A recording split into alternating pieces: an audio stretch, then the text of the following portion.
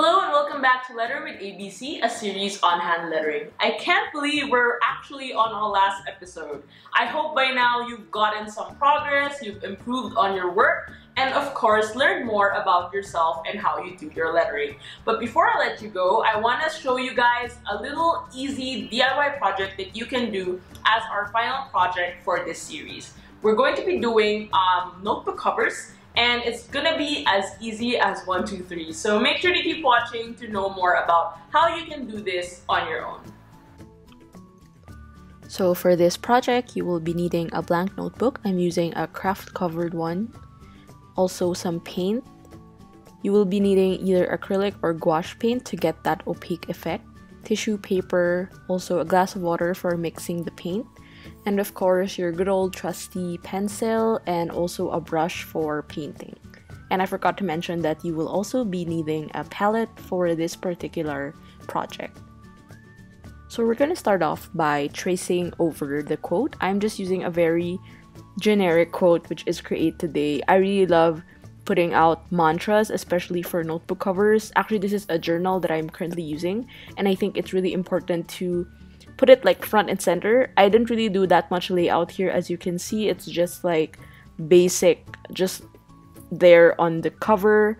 And what I'm going to do with my palette is basically put out all the colors that I need. So just a reminder, gouache is similar to watercolor, except the transparency is more opaque. And for this particular one, I believe the Schmincke set that I got is a bit permanent. I'm not entirely sure, but if you want to be more precise, I highly recommend getting acrylics.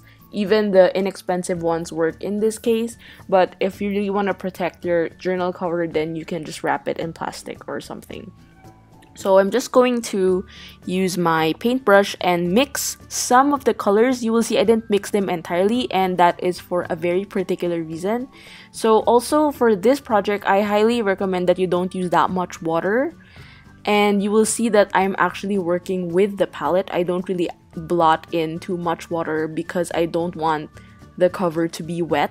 Remember that this is a Kraft cover and this is actually a cover of a notebook, so I don't really want it to be like the watery consistency that I usually use for watercolor.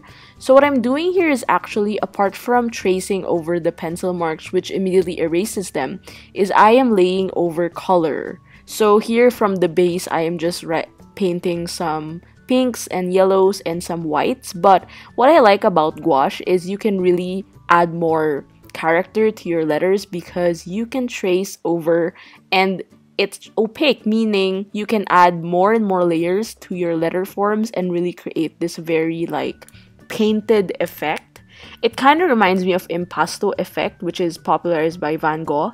He did it on his paintings, which is like a layered effect that makes your art look more, not necessarily 3D, but more like it has a lot of colors but not equally mixed on the canvas. So that's something that I'm trying to create here, because I know this is just like a simple quote, but with that sort of technique that we're applying, it makes it look more dynamic and look more flowy, and I like the movement. I love the energy of these colors. And for the bottom part, I decided to just include the blue. Since the set I got is a CMYK one, I like to incorporate a lot of different elements, and usually the white layers are the one I put on top.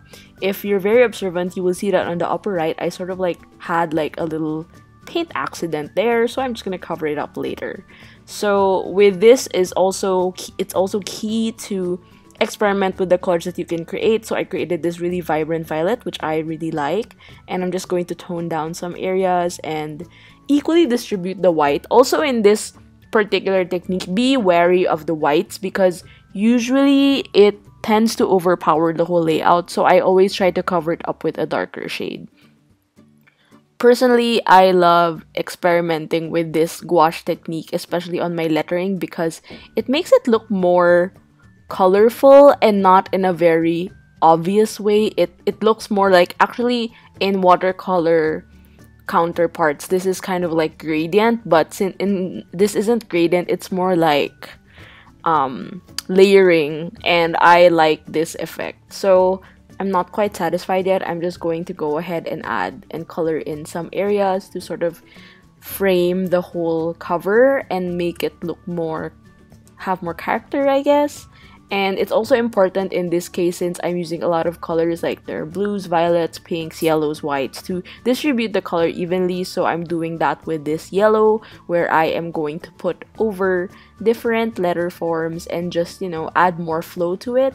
You can always kind of like use it as shortcut. You don't have to just use yellow and then use it towards the whole layout. You can always just add it at the last minute like what I'm doing here, and it sort of has that effect that really makes it stand out more.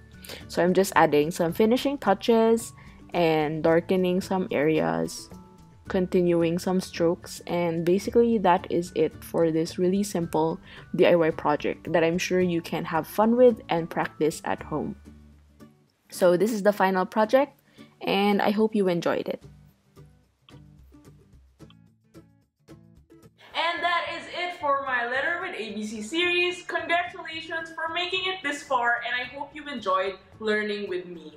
Let me know in the comments below what you think of this series, and I would love to see your progress on Instagram. Make sure to tag me at AbbeyC and add the hashtag Letter with ABC series. Let me know what you think and let me know how you have been doing, and make sure to follow me also online on different platforms for updates and more. This has been Abbey once again, and I will see you guys on the next video. Make sure to like, share, and subscribe for updates on my upcoming videos on anything and everything about lettering and journaling. Bye!